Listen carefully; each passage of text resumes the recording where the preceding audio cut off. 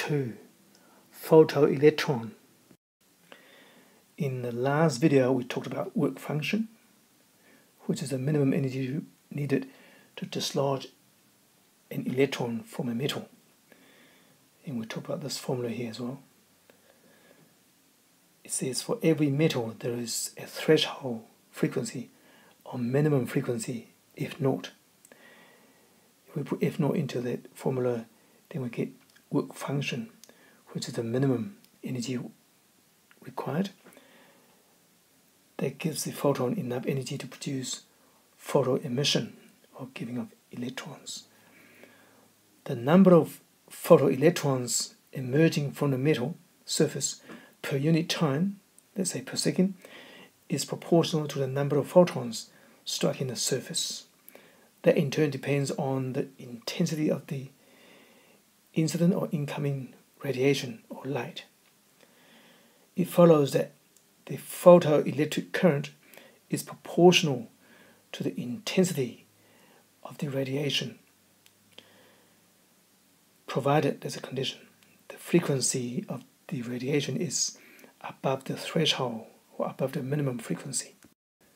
This is a graph of maximum kinetic energy of the released electron versus the frequency of the light striking the metal surface. And you'll notice here each metal has got its own threshold or minimum frequency needed. So for metal A, it's this frequency here. If the frequency of the light striking the surface of the metal is below this threshold frequency, then no electron will be released. For metal B, the threshold frequency is here at this point. Now we're using some real figures for the graph with some real metals. And these are the 7 colors of the rainbow. And you can see that for potassium metal surface, red light photon is below the threshold frequency, so it will not dislodge any electron from potassium. Green light will just do it. Blue, violet is okay.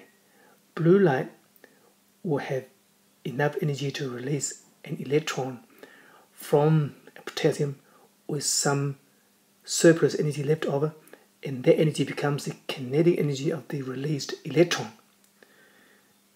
As for these two metals, none of these colors has got enough energy to dislodge electrons from them.